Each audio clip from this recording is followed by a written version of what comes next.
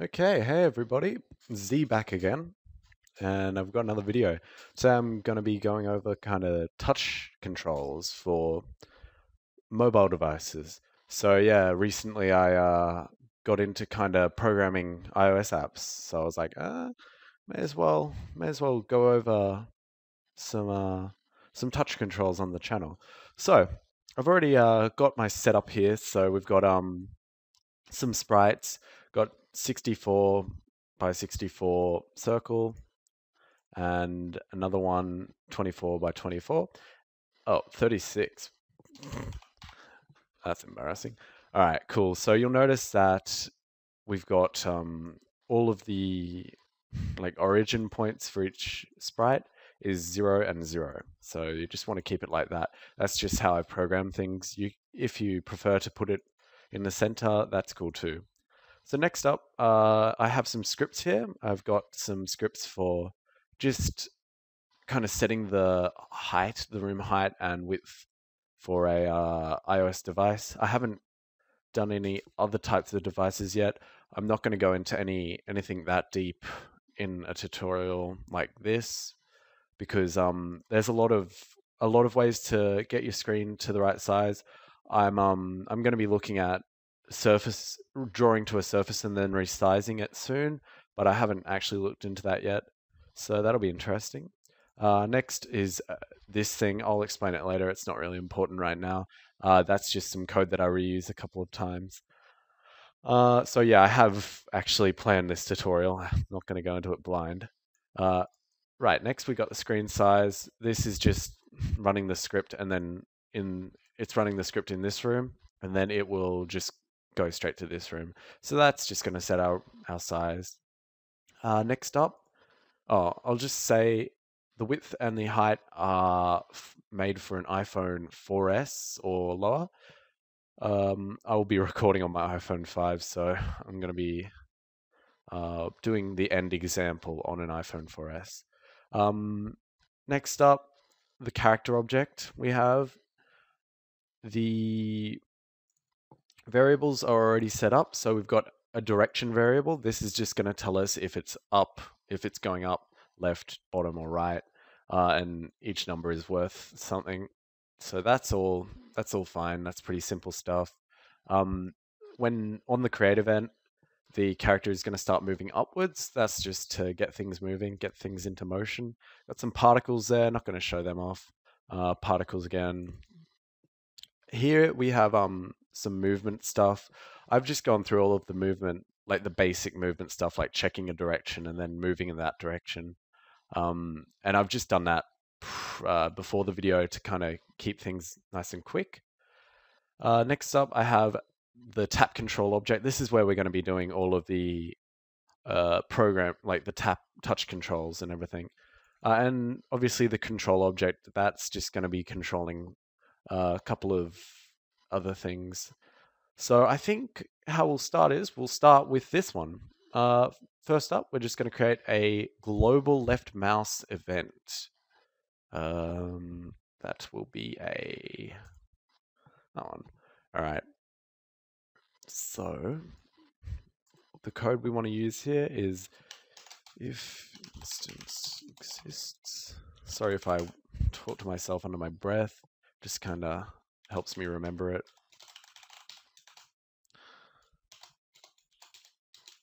Oh, what am I doing? Sorry, I'm just trying to make my programming neater recently after I got yelled at. Nah, just kidding.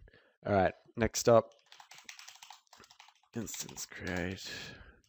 Oh. So what we're doing here is we're just going to be creating the OTAP control instance at the mouse X and mouse Y. And what this is going to do is this is just going to create the object right where we click. That's just perfect. And also, instance exists. The exclamation mark creates a not like event thing function. A not function, that's a good way of putting it. Anyway, what it does is it basically makes this event or function do the opposite of what it normally does. So if the instance OTAP control doesn't exist, then we want to create one. Pretty simple stuff. Next up, we want to put the OControl object onto the room. Don't want to forget that. Important stuff. And we're going to jump to the OTAP control. So first of all, we'll start off with the create event. Create event's pretty simple. It just creates, for the noobs, it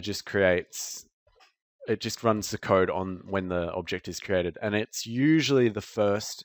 There are some, I believe there's 1 or 2 exceptions, but usually it's the first event to be run on an object in a room. So I think it's even before game start or room start, one of those. Anyway, angle, we're going to have an angle. This is just, this angle variable will just report something, the angle between the OTAP control object and the original point. It's hard to explain. I'll explain it later. But essentially, this is just going to report a variable to the character object. All right, cool. Next up, we're also going to be using an alarm. And we're going to set it to 2 steps. So every 2 steps, we want this alarm to sound. And speaking of the alarm, we want to make an alarm. First alarm will be this one. And all this one is going to do is run our script for script check direction. And we also want to repeat the alarm. And that's all good. Now I'll explain this script check direction now. What we're going to do here is we're going to say if the point direction. So what this function does is it checks between 2 points and finds out the angle essentially.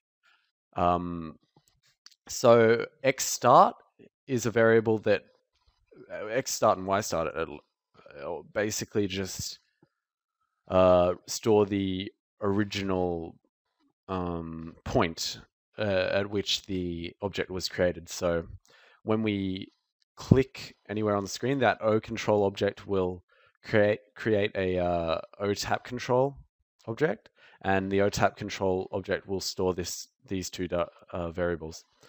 Next up, we've got the X and Y, and all that's going to do is measure the angle between our what is it called? The start position and the XY position. So that's pretty easy. And we just want to say if the point is more than 45 degrees. So yeah, if it's more than 45 degrees and it's less than 135 degrees, we want to set the character's direction variable to 0. So that essentially means that if, actually I might draw it real quick.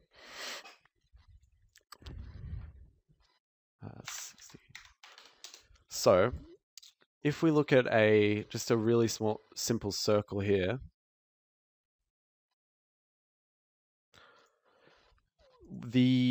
that script, that first one I just read, is going to is going to check the angle, and it's going to check the angle between this line here and this line here. And then if it's anywhere between these 2, then it's going to send the character upwards. And it's the exact same code with each and every other one. So if I go back to that script there, you can see it's checking between 135, so more than 135, and less than 225. And then we've also got more than 225, less than 315, and then more than 315 and less than 45. Just be careful with this. I remember the first time I did it was a while ago now, but I made a mistake. I can't remember exactly what it was, but I think what I did was I did 0 instead of 45 degrees. I don't know what I was thinking, but it took me like an hour to figure out what I'd done. I couldn't figure it out. Anyway, that's really, really simple if you think about it. So it's just checking an angle, a couple of angles. Anyway, So that's what that's doing. Every 2 steps, it's going to check the angle. And then it's going to report the angle or the direction back to the O character and change the direction it's going with that step event. So we can see in the step event, if the direction changes, then you're all set to move a different direction. Just as a note, the step event it's basically happens constantly. It's always running. It's always running these codes. Next up, we want to go to the, I think we'll start, yeah, we'll go to the step event on this object. So this one is a little bit more code. So we're going to go with x equals, oh, not good, x equals mouse x. So that's just setting the object to the, oh, this kind of probably confused someone if they were paying proper attention up here. But yeah, this will set the object to the mouse's position. So wherever the mouse, in this case, will be a finger tapping somewhere, wherever that is, it's going to set the OTAP control object to that position. Next up, we're going to check, actually, oh yeah, point. Why do I even have this? What code do I need to do here? Sorry, I'm just getting a bit confused with myself. I think I'm okay. All right, so next we're just going to do mouse check button MB left. All right, so what this is going to do is, this is just going to check if the mouse button, the left mouse button, in this case, obviously the finger, isn't down. If it's not being pressed, then we want to run this script. So script check direction. Now why I've got this code here is because with that other code, it only runs every 2 steps, which is relatively fast, but it's not perfect. It's really not going to matter. You can actually increase the steps on this if you'd like, just to limit the amount of times that script is run per second. But otherwise, yeah, you're good to go with just putting it here, because what this will do is when you take your finger off the screen, it's just going to run the code and destroy the tap control object. And that just gets rid of the tap control, but it also makes sure that everything's accurate and precise. Anyway, so that's everything nice and easy. It makes it a lot easier that we have it in a script so we don't have to write it over and over again. So yeah, that's all of that done. Actually, that was pretty quick. Next up, we want to do the draw event. So the draw event, really simple. We're just going to draw ourselves. So draw self. Now, draw set color white. Yeah, sorry, I'm reciting all the code to myself. It just helps when I'm recording. Not sure why. Now, there's one more thing I like to do. This is just done for debugging purposes to make sure everything's working properly. So I'm going to draw a line, and I'm going to have it draw from the X start and the Y start to the X and Y code. And all that does is it just shows us that the object, this object, the OTAP control object, is kind of accurately measuring angle and shit. Anyway, that's pretty simple, all self-explanatory. Draw self draws that sprite there, and any other things I might happen to have. Draw set color is C white. That just sets the color of the line to white, and yeah. I don't actually think I need this angle code anymore. I think I had it there for another reason. Anyway, we may as well give it a test. I think that's pretty much everything.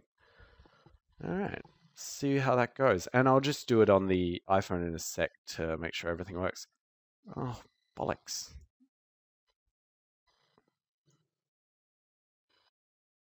All right, so what we can see there is I'm holding the thing down. I'm just going to move this one. That should make it look a little bit nicer.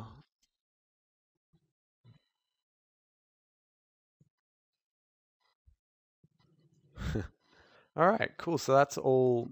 That's gonna. What you can see there is it's updating every 2 steps every time I move this around. So if I go doot doot doot doot doot doot, yeah. So that's all set. Now it's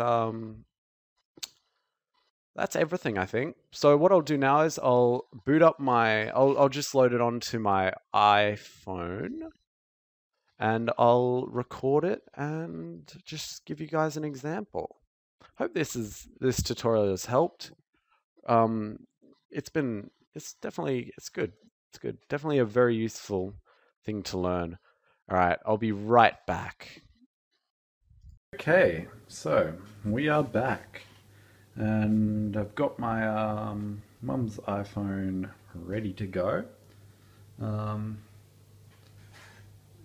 Already tested it to make sure it's going to run the game. Had some trouble with the Yogscast game earlier where we couldn't run it because it took too much RAM in multiplayer. That's all cool. All sorted. Now I'll just try and kind of demonstrate this the best I can. So I'm going to open her up. It's going to almost load instantly. And there you go. So you can see the touch controls. You can make all of that invisible, the OTAP control object. So that can be invisible.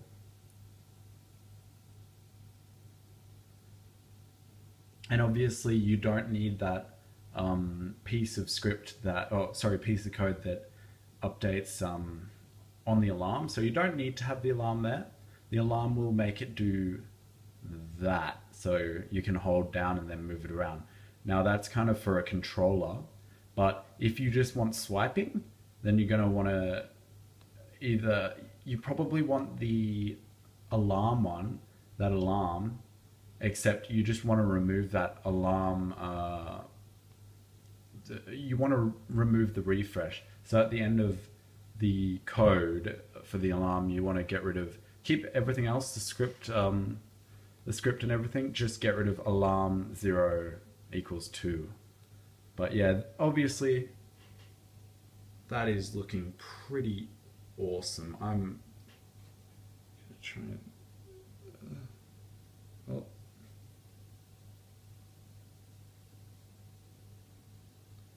yeah. All right. So that should be good. Okay. Have a good one. Have a good one.